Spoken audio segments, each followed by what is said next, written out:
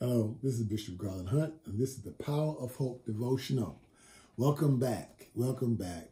Listen, like, share, please. Just get the word out as best as you can, please. If you enjoy the word of the Lord through Bishop Hunt, if you enjoy the word of the Lord through me, please like and share, and then make a comment. You know, somebody else may be blessed by it. They're friends of yours. So anyway, let me talk to you about this today. I'm going to talk to you about an expression that's in the scripture that says, but if not. But if not. And this is actually dealing from the scripture where it's Shadrach, Meshach, and Abednego. And sometimes when we say those names, it sounds almost kind of funny. It sounds like they could not really be their names, but it was. They renamed them.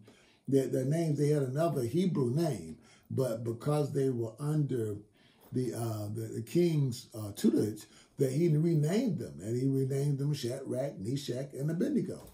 And so it's nothing funny about it, because actually they were right in the midst of trouble.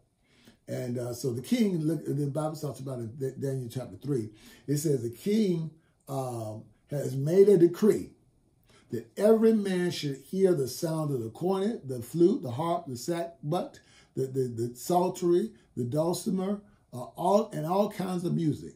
It says they shall fall down and worship the golden image. And he had this huge golden image of himself. When you hear the sound of the trumpet, when you hear the sound of the flute, when you hear the sound of horn, when you hear those sounds of the music, I want you to fall down and worship me. And so whosoever faileth to worship, it said they will be cast in the midst of a burning fiery furnace. Oh yeah, it was serious and it was hot. So anyway, of course Nebuchadnezzar spoke to them and says, "It is true, Shadrach, Meshach, and Abednego, that you do not serve my gods, nor worship the golden image that I've set out to you." Because he was brought to his attention that the three Hebrew guys, and they were young men, refused to bow down. He said, "Is it true?" And so then they said, "Well, now if ye be able that at what time you hear the sound of the cornet, flute, the harp, the sackbut, the psaltery, the sema, and all kind of music, you fall down and worship the image that I made.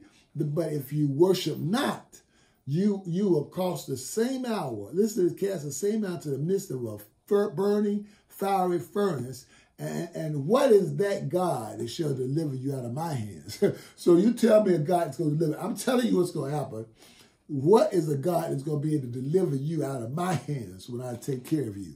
That's what Nebuchadnezzar said, because he didn't trust the God of these men. But this is what they answered. So Shadrach, Meshach, and Abednego answered and said to the king, "O Nebuchadnezzar," he says, "we are not careful to answer thee in this matter. But if it be so, our God whom we serve is able to deliver us from the fiery furnace." I mean, he can deliver us, no matter whether you put us in there or not. He will deliver us from the fiery furnace, and he will deliver us out of thine hand. So it's two parts. I'm out of the furnace and out of your hand of bondage. He'll do it. My God will do it. My God has the strength to do it.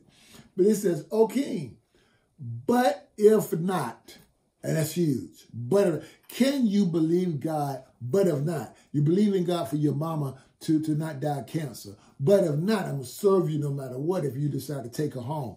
If something has a catastrophic accident and your child is at the point of death, and you say, "Well, Lord, heal my son. I know you can heal my son. But if not, I'm still going to serve you, love you, still worship you." See, either way.